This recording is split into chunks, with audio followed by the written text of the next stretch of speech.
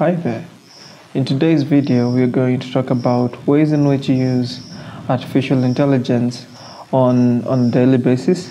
One of the ways that AI could be used is for the purpose of making recommendations.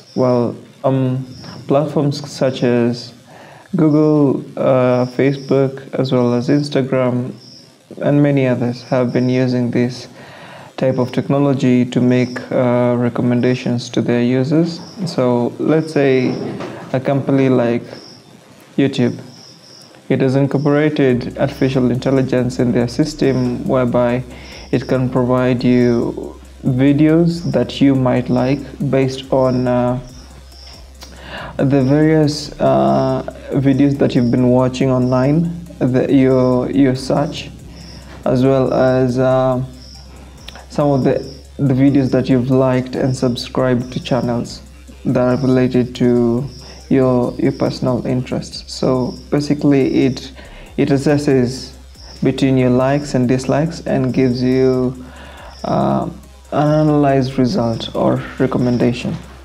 This is why you might find that some of these videos are actually very appropriate to you and they look appealing.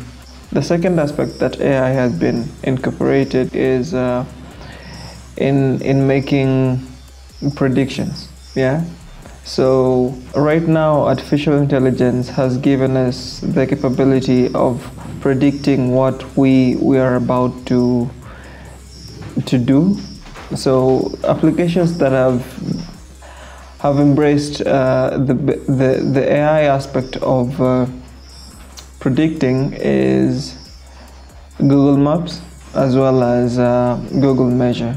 Well, Google Measure has been used in giving you an anticipated measurement of an item or an object just by the use of your camera, as well as the Google Maps, on the other hand, has embraced AI technology for the predictive feature of giving you an anticipation of what to expect, like how much time will you use to travel from location A to location B, either using a vehicle or a motorcycle, or you're just walking on foot.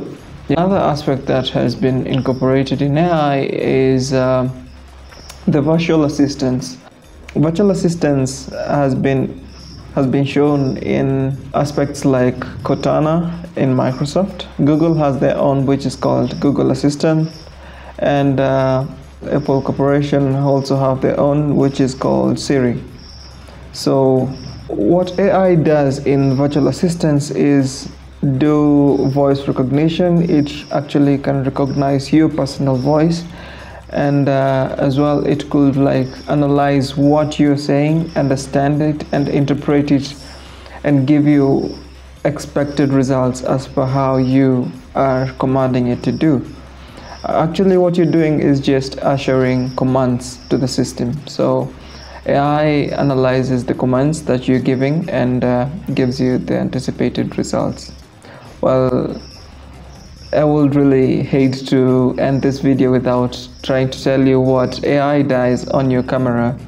Well, for AI cameras on smartphones right now, they do facial recognitions as well as color enhancement on your footages or pictures. So you get quality images that are focused on the object or item or person that you're trying to take a picture or a video of. And funnily enough, it just gives you a blurred background, a blurry background for the items that you least need for your photo or your video footage. So well, now that's what you know, how you have been interacting with it on a daily basis. Well, if you think this is a good feature and it should be embraced more in other technologies, so give it your comment and give this video a like. Subscribe to my channel as well, and until we meet the next one, thank you.